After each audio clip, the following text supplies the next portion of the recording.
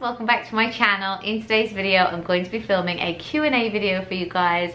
I'm currently away on holiday. You may notice this is not my normal setting and Jackson is having a nap in the other room, so I thought I'd quickly film a Q&A so that you have some content while I'm away. The first thing I wanted to mention is that I'm currently running a competition where you could enter and win to have a luxury afternoon tea with me in London for you and a friend. You only have until the 12th of August to enter this competition, so I wanted to mention it here. But we'll basically cover your travel into London. It'll be for you and a friend. We'll have luxury afternoon tea together, sandwiches, champagne, cakes, the works, and yeah, just be really nice to meet one of my followers. So I'm really excited about it. So I will put a link in the description so that you can go ahead and enter. It's really simple to enter. On the channel and website they have set up a whole way that you can do this competition. So yes, if you haven't entered already, check that link in the description. Now onto the questions, and the first one I thought I'd answer is about this vacation and why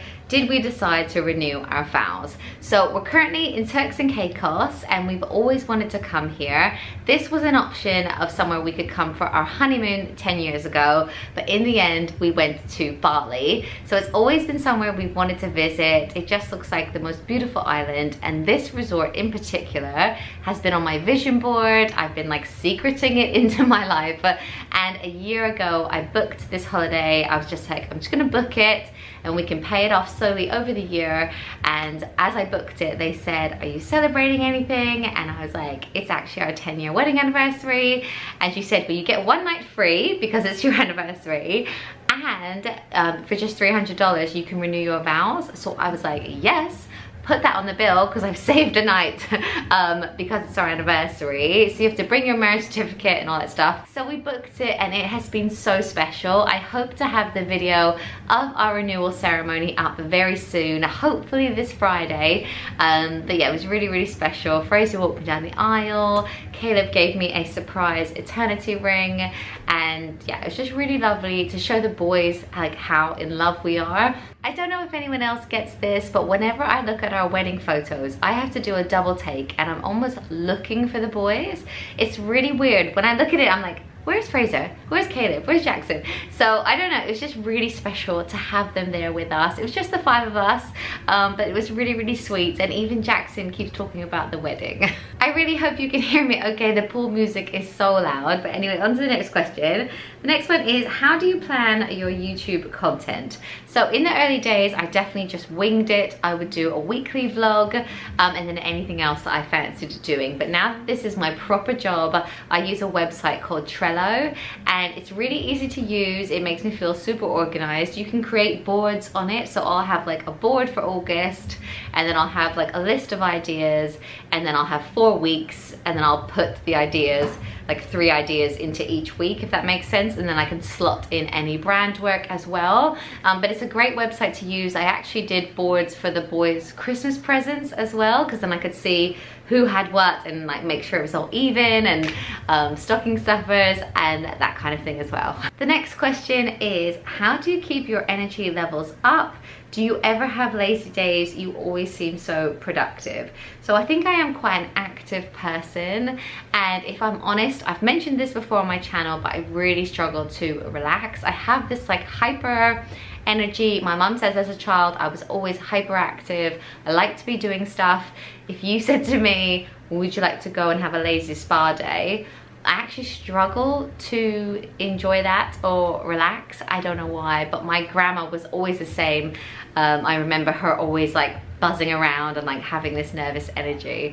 So I don't know if that's just the way I am, but I actually really enjoyed running. Sometimes I really don't feel like going for a run, and then I'll go for one and I'll feel so much better and more energized after that. I also got the 4th baby question so many times, you guys. I've said before that Jackson is our last, unfortunately. I'd love to have like 10 babies. I honestly feel like I could just keep going forever, but I'm getting older, we need to be responsible, blah blah blah blah blah. But someone asked if we did have another imaginary baby, what will we name them if it was a girl and if it was a boy? So for girls' names, I loved Lonnie and Luella. They were like the names that I really liked for a little girl. And for a boy, I don't know, me and Matt really struggled to agree on boys' names. I love the name Gray. I also love the name James. I loved Chase and I loved Brody. I loved Bodie as well. There were so many, but Matt didn't really like any of those. But as this is an imaginary baby, I will go with Chase. The next question is, where do you see yourself in 5 years' time? So in 5 years, Fraser will be 13. Yeah, so I'll have like a new teenager, and then Caleb will be 10 and Jackson will be at school. So life will definitely be different. I'll have 3 at school. I would love to get to a place where I work all day while they're at school, and then I don't have to do work in the evenings, because at the moment the boys go to bed and that is when my like office hours start. So from like 7 till midnight, that is when I do the bulk of my work.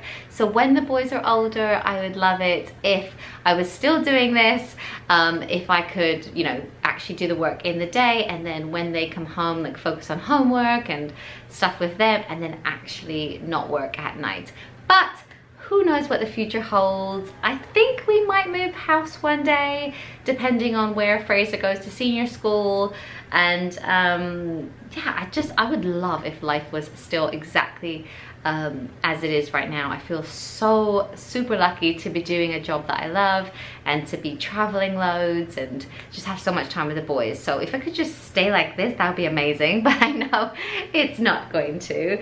Another question which kind of links into this question was, someone asked me when I became a new mother if I felt like I lost my identity. And I think that happens to a lot of mums. Definitely when I had Fraser, I felt that. I went from having a social life and having this career to being at home and my sole purpose being him, and I definitely, yeah, lost my identity. I think having my channel really helped, and I have loved every second of motherhood. I feel like it's something I'm good at and something that I was meant to do. Like, I love it. But it's funny, now I'm actually coming out of the baby stage. I feel like I'm losing my identity again, because I have an 8-year-old, a 5-year-old and a 2-year-old, but my 2-year-old is nearly 3, and I've been so like baby for the past 8-9 years, that now I'm like, oh, now what? Like, I have babies, that's what I do. And it's really weird. I don't know if anyone else has experienced this, let me know in the comments, but now I'm coming out of that. I feel like I'm losing my identity again, but I'm sure it will just evolve again. I think any change in life can be difficult. We also had loads of questions about how we plan and save for holidays, and if we would ever consider going to South Africa. Someone also asked about Australia. So for us, holidays are a real priority. I've mentioned it before, but we should probably move or look at getting a bigger place for when the kids are older. But for us, we would always rather go on holidays. We considered private school for Fraser, and then we were like, no, our holidays are going to be affected. So for us, it's a real priority, and we take a lot of time planning them. And we would love to go to South Africa one day, take the boys on safari, but that is definitely far in the future when they are like a lot older. Same for Australia. I'd love to show Fraser Island, because that's what we named him after, but that is like when they're older as well. So yeah, I've got a bucket list. I'd love to go to the South Pacific. This is gonna sound really sad, but ever since I watched Moana, I was like, I need to go there. And I've been to Fiji, but not with Matt. I went with friends, and obviously the boys have never been that far. I would love to go to Hawaii. There's so many places. Someone said, what is your nationality? So I am Canadian. I have a Canadian passport. That's where I was born and raised till I was 14, but I've been in England for 22 years, yeah, quite a long time. And obviously I'm married to Matt, and I actually have indefinite leave to remain in the UK because my family, like generations before me, were British as well. So I'm not worried about getting kicked out. Someone asked, where do you get most of your outfits from? So I am pretty much a high street girl. I love Zara, I love H&M. This year particularly at H&M, I got about 5 beautiful summer dresses. I love Primark, Next, and all the Next brands. I love that you can just get that on their website and it comes next day. It's like ideal. ASOS, of course. So yeah, those kind of Topshop, that kind of place. Someone said, how much weight have you lost since you started running? And I get this question a lot. I have only lost about 5 pounds, but I think my body has like changed shape, maybe got a little bit tighter or something, because I feel like it looks different, but I haven't really lost that much weight. Someone asked, how do you manage to look so beautiful all of the time as a mum? So thank you so very much. But I will just say, I have a lot of help. This hair, it's not all mine. These lashes, they're not all mine. These brows, they've been tattooed on. What else? I had my teeth fixed. That is pretty much it. I love a good skincare routine. I put makeup on every day just because it literally makes me feel so much better. I get my nails done because I always have, because Matt's always had a beauty salon. So just every 3 weeks I've like booked in for nails and toes. So in those kind of ways, I think I've been like quite maintained. But yeah, I love having my microbladed brows and my lash extensions, because I wake up in the morning and I'm like halfway there. But my own hair is really very long. It's just very thin, so I have a few extensions put in as well. But yes, don't think that, you know, I look great all the time. The next question is, how do you handle negativity? So I think I'm quite good at handling negativity. In my earlier life, I had loads of bad stuff happen. Like, I don't go on about it, but someone saying something mean on the internet is not a big deal to me, and I'm great at doing the out of sight, out of mind thing. If I don't look at it, I'm like, it doesn't exist. So I'm good at that. And also, if I have anyone who comments negatively or messages me and says something really mean, I like to just block those people and just help them not see my stuff.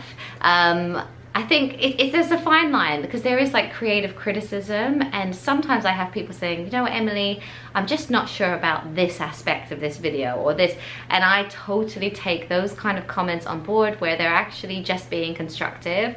It's the ones that are like, you're ugly, you're fat, you're blah, they're just literally trolls. So yeah, but yeah, I don't think everyone is a troll, definitely not. Like, some people just want to say their opinion, and that's fair. And obviously I've put my life out on the internet, so it's kind of free for people to say what they want, but I think I deal with it okay at the moment. I haven't had loads of it, so thank God. Someone's asked, what was your education? So as a child, obviously I went to school in Canada. We moved around a lot. Probably every 5 years we would move house. And then when I was 14, we moved to the UK, and I did GCSEs and A-levels in the UK, and I did okay. My stepdad, I've mentioned it before on the channel, but he ended his own life when I was 17, in the middle of my A-levels. Wasn't ideal timing, but somehow I did get the grades that I needed to go to university, and I'm so pleased that I did, because I really didn't want to stay back a year with none of my friends. So I got enough to go to uni. I studied marketing with human resources at uni. I did a half and half degree, and then I really didn't enjoy the human resources side of it. So then I just focused on marketing and PR, and I've always loved that, always felt that I've been quite good at that, and obviously it's helped me a lot with my YouTube career as well. I actually watched a speech by Steve Jobs the other day. He gave a lecture to Stanford University, and he said in that, you can never connect the dots while you're going through life, but when you look back, you can like easily connect the dots, and that just makes so much sense. Like, it's weird how a lot of the things that I did leading up to this job have just really helped, and it's kind of all made sense. So I'm massively digressing, but yeah, that is pretty much my degree, and I got a 2-1 in marketing. I got a first in my dissertation, which I was really happy about. Someone said, do you consider yourself Canadian or English? That's a really tricky question, because if you asked me where home was, I would say England. But then if you asked me where I was from, I would probably say Canada. I say to people a lot, I'm originally from Canada. So yes, I don't know, to be honest, I can't ever imagine leaving the UK. I love it so much. Someone said, do you have a favorite son? So of course I don't have a favorite son, but depending on what time of the day it is, I might have a favorite son. It's funny when you have your own kids and you're literally like, you see pieces of yourself in all of them. Like sometimes Caleb can be really tricky. He's very strong-willed, and little things like that about him. I remember as a child not eating, being really fussy, being, you know, strong-willed and stubborn and those kinds of things. So sometimes it's like you're looking at yourself and it's really hard to raise. So yeah, sorry mum for all the fussy eating, because now karma has got me. Someone said, do you watch any TV and what are your favorite shows? So to be honest, I watch more YouTube and Netflix, but we did get obsessed with Love Island this year. We just started watching a few of the episodes and then we were hooked and we couldn't stop, and it basically took over our lives. I've been loving keeping up with the Handmaid's Tale series. I recently watched Fleabag, Killing Eve, love that as well.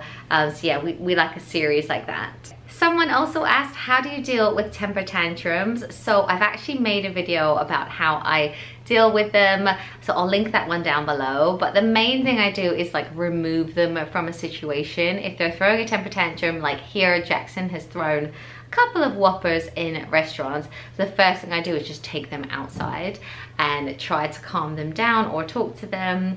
I also have found that giving my children options has really helped with temper tantrums. If I say to the boys, you know, do you want to wear this top or do you want to wear this top? They feel that they have the control, but actually I'm happy for them to wear either top. So I am controlling it, but they feel like they're in control, so everyone's a winner. Someone's asked, how long does it take to edit a video? So this can vary so very much. Like this type of Q&A video will probably only take me an hour to edit and upload, whereas my hacks videos or my speed cleans, they take so long, because not only have I got to obviously film each different part of it, I then have to edit it, then I have to do a voiceover on it, and that can be really time consuming. So I think those types of videos probably take me like 5 hours, which is crazy when at the end of it you just get like a 10-minute video. And I know some people think it's so very easy, but you know, you have to think about the idea, then do the research, plan a loose kind of script or what you're gonna do,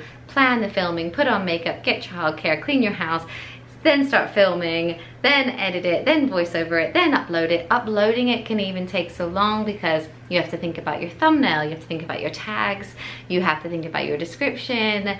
There's so much like more to YouTube than even I knew. Like when I started out, I remember thinking this would be a nice easy hobby, and then as soon as you get into it, you're like, oh my goodness, this is actually a lot of work, but I totally love it. And someone else has asked how I plan my, like, how do I choose what I'm gonna film and stay motivated when you're growing. And when I started out, I think it took me 6 months to get to 100 subscribers.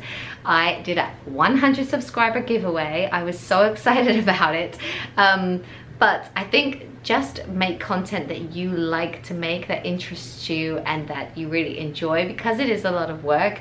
You have to have a passion for it. Like I love sharing tips and I love getting emails from people saying that was so helpful, or I used that hack and it was really, really good. So if you do videos that you like to watch, that you like to make, it will make a massive difference. And also if you run out of ideas, just ask your audience, they will tell you, or look at your views. If I look at what you guys actually like to watch, my cleaning videos do so well for views, and every now and then I get messages on them saying, you know, why do you keep making cleaning videos? And I'm like, well, look at the views, they're like 500,000 views versus, you know, 50,000 views on a day in the life or something. So I kind of like to look at what you guys like to watch and where everyone's eyeballs are, and then make more of that. Someone has also asked, how do you budget? Can you give me some tips as someone just starting out? So my biggest tip when it comes to budgeting is really boring, but it just really works for me.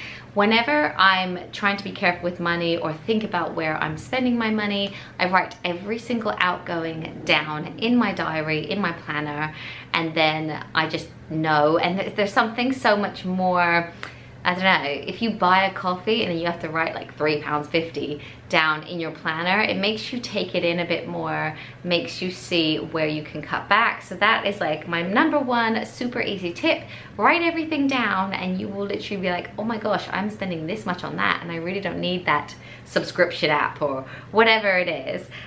So that's a good way to get started. And I think I'm gonna make this next one the last one, because this is probably a really long video and he is gonna wake up any minute. But the last one is, do your boys fight? And if so, how do you deal with their arguments? So they're just literally starting to really fight and like thump each other. So Caleb's nearly 6, Fraser's nearly 9, and they do get on. Like, for the most part on this holiday, it's been really lovely. They've really bonded, played together so well in the pool. They've been playing ball, or they love to play football together as well. But every now and then there are a few little punch-ups, and it's really difficult because I read this book, Raising Boys, that was like, most of the time when your kids are wrestling, it is like a big cuddle on the ground and it's actually a way of them bonding. So I try not to get too super involved unless someone's actually getting hurt.